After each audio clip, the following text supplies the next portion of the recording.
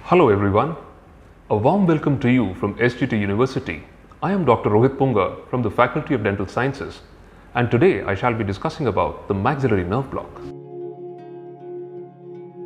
The maxillary nerve, or the V2, that is the second division of the fifth cranial nerve, or the intermediate division of the trigeminal nerve, is purely sensory in function, and the maxillary nerve gives innervation to all structures in and around the maxillary bone.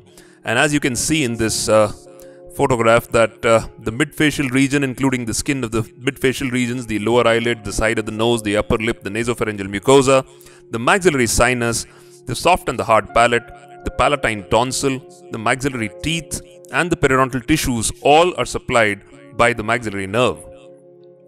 The maxillary nerve leaves the endocranium through the foramen rotundum, which is located in the greater wing of the sphenoid bone, to enter the pterygopalatine fossa. And after its entry into the pterygopalatine fossa, you can find that in the pterygopalatine fossa, it basically gives branches through the pterygopalatine ganglion, which is lying in the pterygopalatine fossa.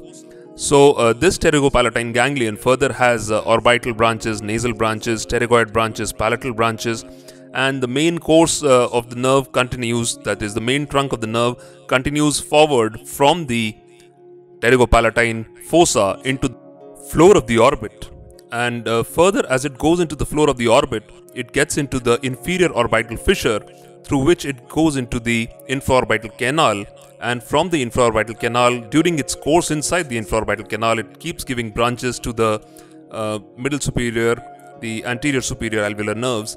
And also, before it enters into the floor of the orbit, that is through the pterygopalatine, the pterygomaxillary fissure itself, there is one branch which comes laterally, that is the posterior superior alveolar nerve. This is one nerve which does not relay into the ganglion and traverses the posterolateral aspect of the maxilla and divides into two branches. One goes extraosseous and one goes intraosseous.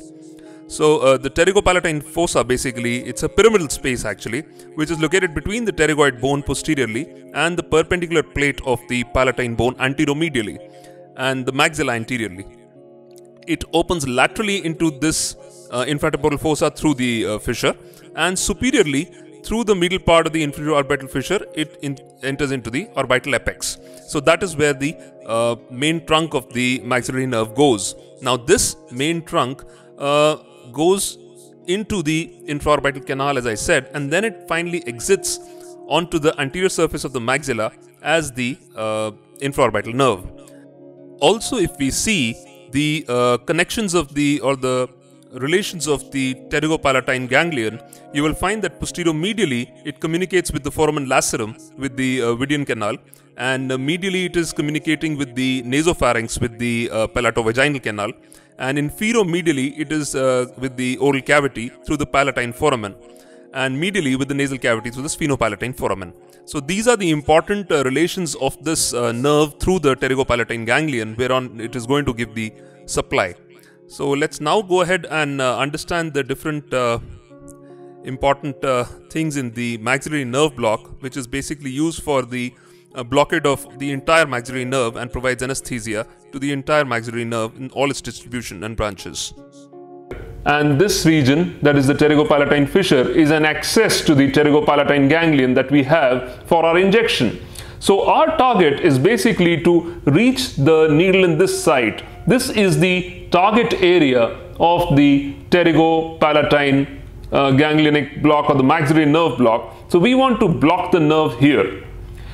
To be able to block the nerve here, we need to identify certain landmarks as in every branch, in every nerve block. So for this maxillary nerve, which is a branch of the trigeminal nerve, is the second branch and exclusively sensory nerve. So in this we need to identify certain landmarks. The landmarks are interestingly very similar to the posterior superior alveolar nerve block, which is very routinely given in this region.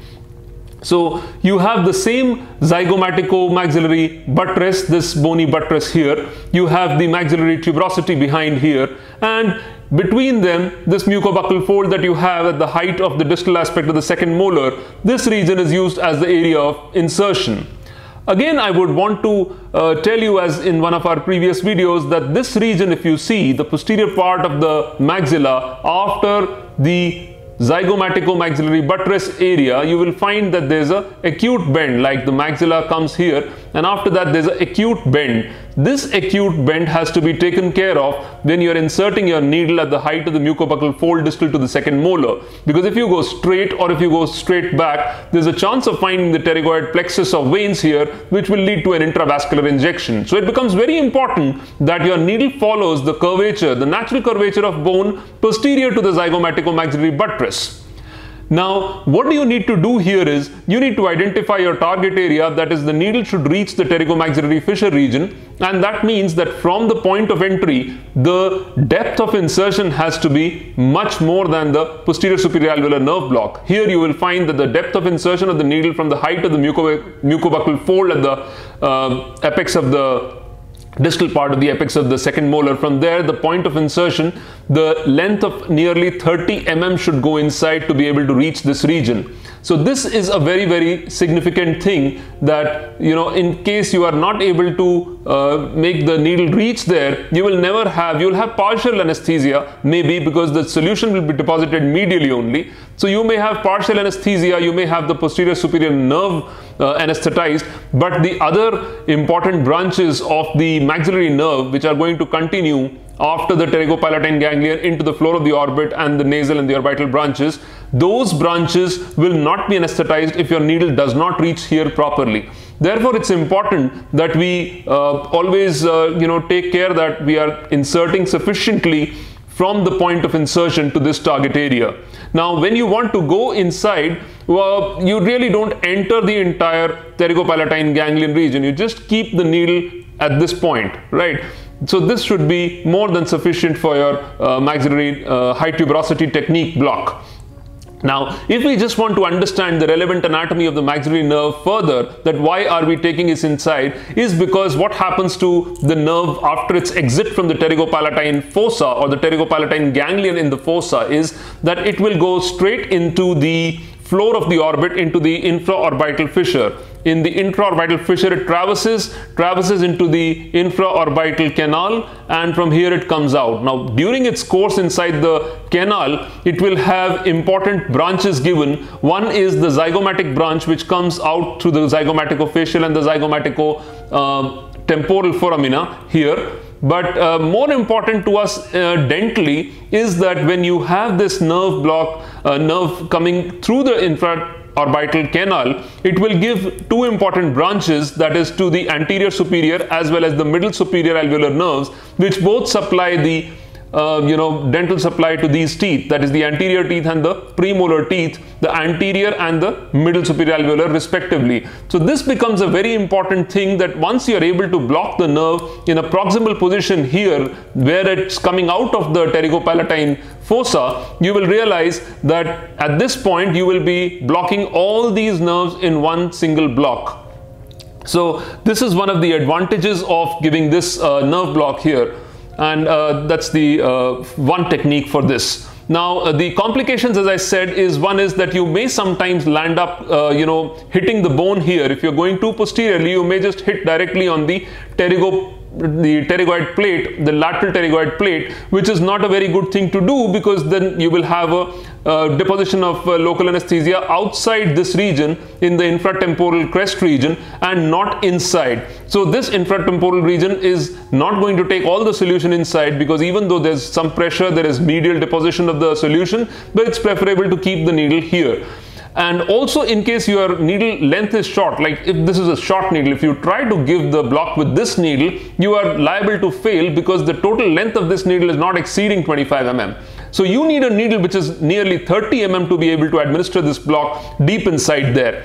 And the other complication that I previously discussed is related to the curvature, which is similar to the posterior superior alveolar nerve block, that if you don't follow the curvature of this needle, so if you're going too medially, you may get an obstruction. If you're going laterally, you may get an obstruction. So it's important to go roughly 45 degrees in all angulation and planes and 30 mm insertion, and then you curve it. So for this, again, you need the patient to open the mouth less, so that you can retract the cheek nicely, preferably with a mouth mirror, because even your finger will be a hindrance to the path of the needle and the syringe. So preferably you use a mouth mirror or a cheek retractor or a tongue depressor, the back end of that, to retract the cheek so that your needle can comfortably be positioned in the desired 45-degree angulation, and it can follow the curvature of the posterior lateral aspect of the maxilla. So this is the position of the final nerve block in the high tuberosity technique, and you can see how the mirror has been used to its advantage to retract, and the needle is bent approximately at 30 to 45 degrees and angulated, thereby completing the block. And this is one of the techniques. The other technique for blocking the maxillary nerve is the greater palatine foramen approach.